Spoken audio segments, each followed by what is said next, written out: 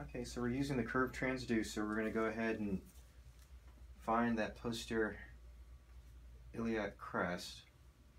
Let's go back the other way. Okay, so there's a good shot. So there we are at 8 centimeters of depth. And we want to get it centered on the screen. Now I'm going to come down.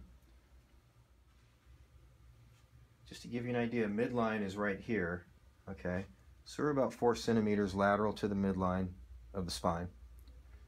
And I'm going to go to where the iliac crest fades away, and then we'll go on the screen right there. Okay, so okay, great. So give me. Sarah's going to come in and spray. So we're going to remove that. You can see the indentation, and we know we want to be right in the middle of it, right there. And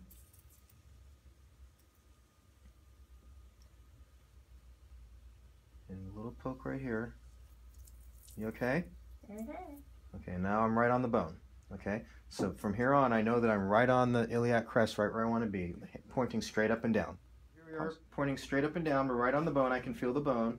I'm going to slowly inject some lidocaine, so that's what you're feeling, okay? Okay. You doing all right? Yeah. Okay.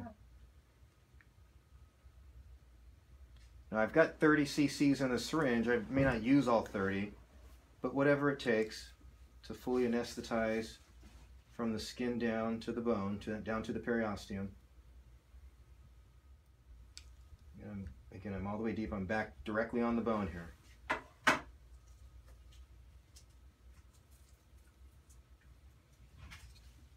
Okay, and so now what we're going to do is I need the obturator back.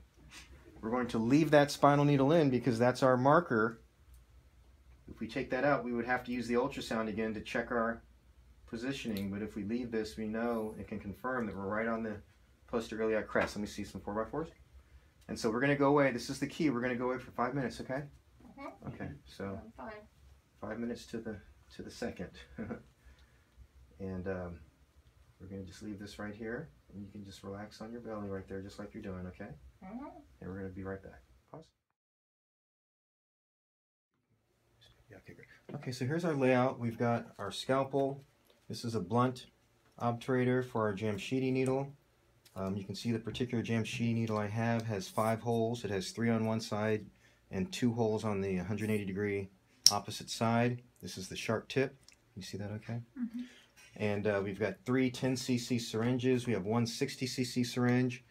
This cup has 12 cc's of heparin, and the concentration is 10,000 units per 1 cc. We're just flushing. This 60 cc syringe is what we use to collect our bone marrow in, so we're going to get on some gloves and hold on to that. These 10 cc syringes are what we use to aspirate the marrow.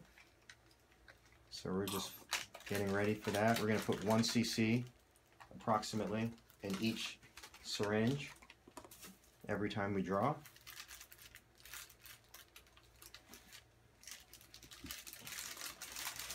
How are you doing under there? Are you feeling okay? I'm fine. Okay. Right now. I want to know how you're doing. I also want everyone to know that we haven't knocked you out and intubated you. I'm still here. Okay. And these are our sterile drapes. So I'm just going to reach over here and put these drapes on. Notice our spinal needle is still in position.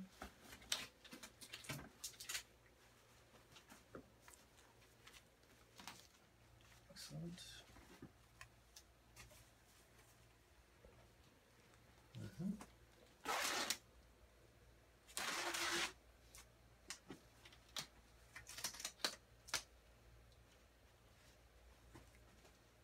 Okay, making sure we flushed the bone marrow aspiration needle, the Jamshidi needle, with heparin as well. We're going to coat the inside and outside of the needle. And then, as I said before, we're going to make sure there's about 1 cc in each syringe. Take some 4x4s here. And now we're going to test our anesthesia and make a little incision in the skin. Can you feel me touch you there? You feel that? Yeah. Is it different than over here? If I touch over there, is that different than right here? Yeah, I feel that, but not the other. You tell me, we'll see here. We're done with it. Hopefully that's all you feel there.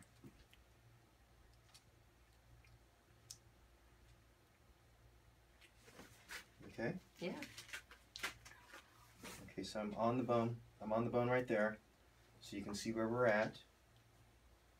We're directly on the bone there. I'm pointing straight up and down. I'm going to check and measure. I want to go between 1 and 2 centimeters deep to get through the cortex. Before I do that, I'll take my needle and just measure or try and feel the bone, lateral and medial.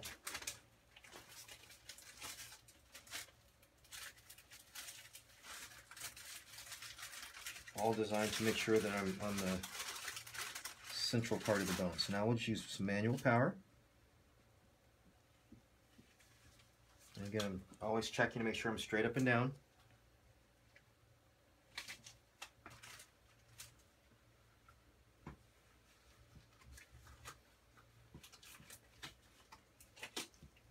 Still looks pretty good.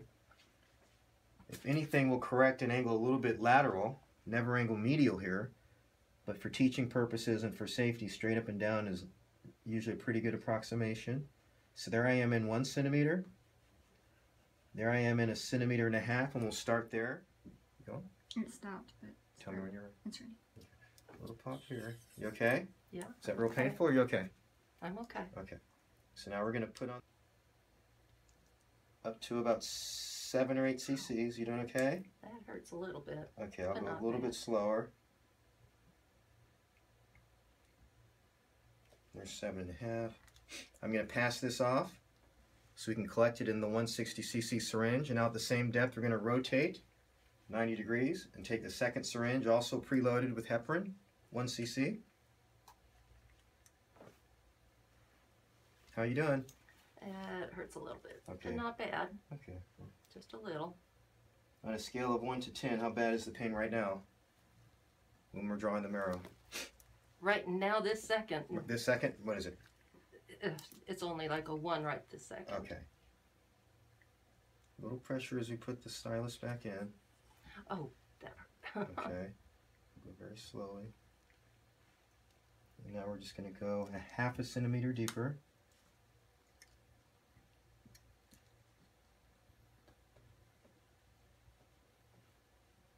Okay. This out a little bit.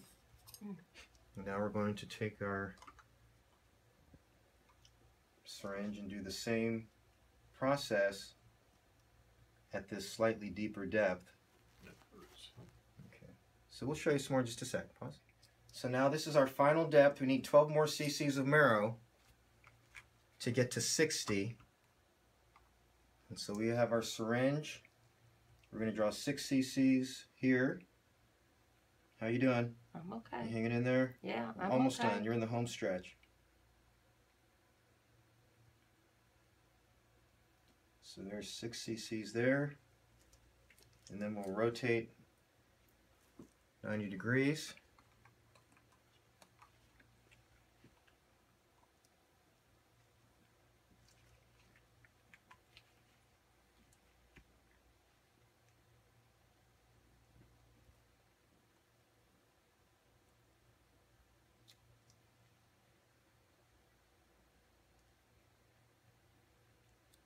Okay, just take 6 cc's of that or whatever you need. And so when I'm passing off the syringe, I'm passing it off to one of my assistants who's collecting all of that in 160 cc syringe. I'm going to gently replace the stylus here, but we're done with the bone marrow aspiration. Okay, you made it. And now we're going to go ahead and just back out the needle. Okay. Leah, see if you can get a picture of that. So that's the little incision. It's very small. Can't put a stitch in it, just a Band-Aid. And that's it. Now, on a scale of 1 to 10, if 10 is the worst pain ever, how bad did it get? You can tell us the truth. It got up to only about a 3 or 4. It wasn't At its that worst? bad. And is it hurting right now that I've stopped? No, Doesn't hurt now at all? not at all. Okay, thanks a bunch.